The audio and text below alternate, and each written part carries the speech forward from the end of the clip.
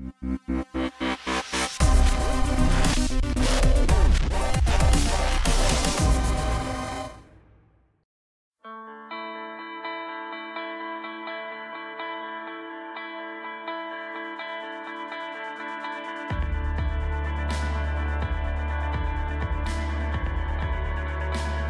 of the biggest news from this season was no doubt the introduction of the 850 E-TEC Turbo and the late release of a limited build Summit. And while this season isn't quite over, we do have a 2021 Summit 850 Turbo Xpert available to us to use.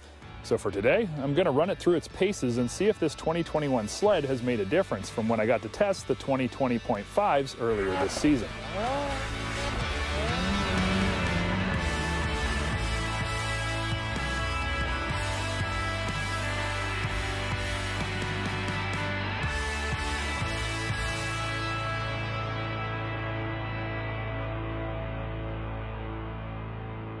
Right up front, there's nothing new to note when it comes to changes. The sled stays the same from last season, and SkiDoo's had good success with the turbo motor holding together, so there's no reliability things that we need to tell you about. For 2021, SkiDoo expanded the turbo into the Freeride and Summit lineup, so now you can spring check a Summit or a Freeride with the turbo engine. While many of the Freeride buyers we interact with don't typically ride their sleds at big altitude, the benefits here are limited. However, for those Freeriders who do want the extra power, or possibly the extra bragging rights, the option was made available. With the dual intake track of the 850 Turbo, you really do have a seamless integration of normal aspiration as well as turbo boost, and it's way more seamless and smoother than any other aftermarket turbo we've ever tested. Now, keeping in mind the horsepower is dramatically reduced over an aftermarket turbo kit that offers 200 plus horsepower at nearly all elevations, you're getting the reliability of a factory turbo and still benefiting from a reasonable amount of power and a slight increase over the non-turbo 850 when riding at lower elevations. You just have to decide if the extra cost is in your budget, and if you ride at altitudes above 6,000 feet enough to justify going in this direction.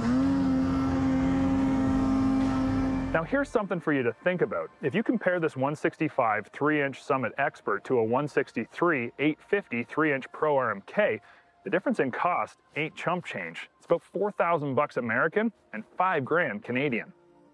Keep in mind there is a significant weight increase to go turbo as well. When compared to other brands like the Pro RMK, you're looking at quite sizable digits. Sure, extra power is going to help, but for years the weight game has been everything in the mountains. And while actual numbers are hard to find at this point, we are seeing anywhere from 35 to 50 pounds being the penalty that you're going to pay to have a turbo over the other brands' comparable length and lug sleds.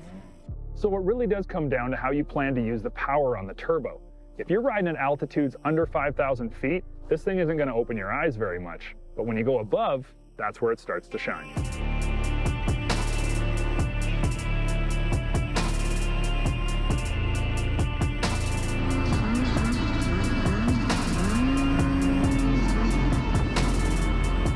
And truly, that's the area I feel this sled was built for. It's not a foothills sled, because there's no benefit.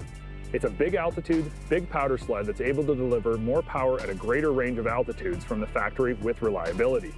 Now, you may argue that companies like Silver have come a long way and are very reliable, as well as offering 40 to 50 more horsepower over this factory turbo, but this is as simple as walking through the dealership door and pulling out your credit card. No install time, no warranty issues, just riding.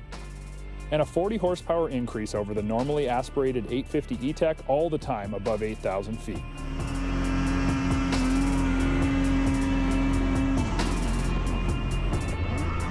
And when you're riding above 8,000 feet elevation on the 850 Turbo, the one outstanding feature that you're going to notice most is the ability to lift those front skis whenever you want to. And when you're riding in deep powder, that can be a hard thing to do with a non-turbo 850. But with the track speed of the Turbo, it lifts up and onto the snow so much easier.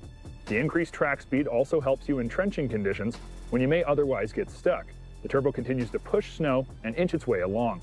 Probably the most noticeable area for me where the power really takes over is high altitude, low speed approach climbs, where you need to not only build track speed, but increase it as you climb.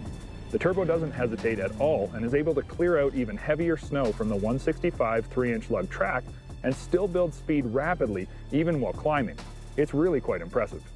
Now, I know I haven't said much about the rest of the sled, but when you compare it to the 2020.5 late release, it's because there's nothing that's changed.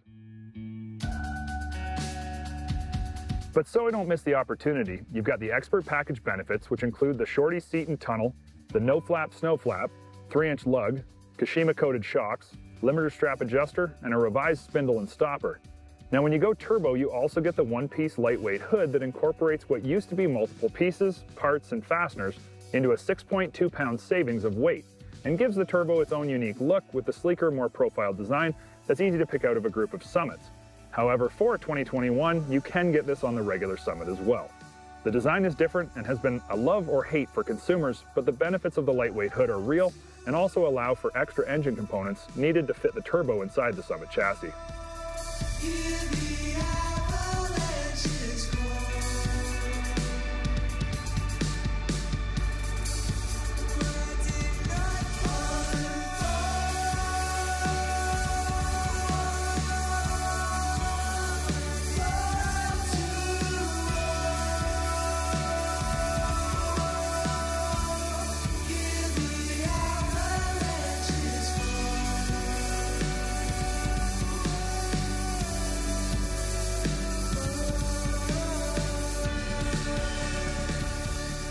When it boils down, you do have real benefits from the 850 E-TEC Turbo. Anytime that you're above just a few thousand feet, it's making more horsepower than its normally aspirated counterpart. When you go above 8,000, it's producing very real results. If you like what you've just seen, click the subscribe button and comment below. And make sure you check out all of our great videos on SnowTrax TV's YouTube channel.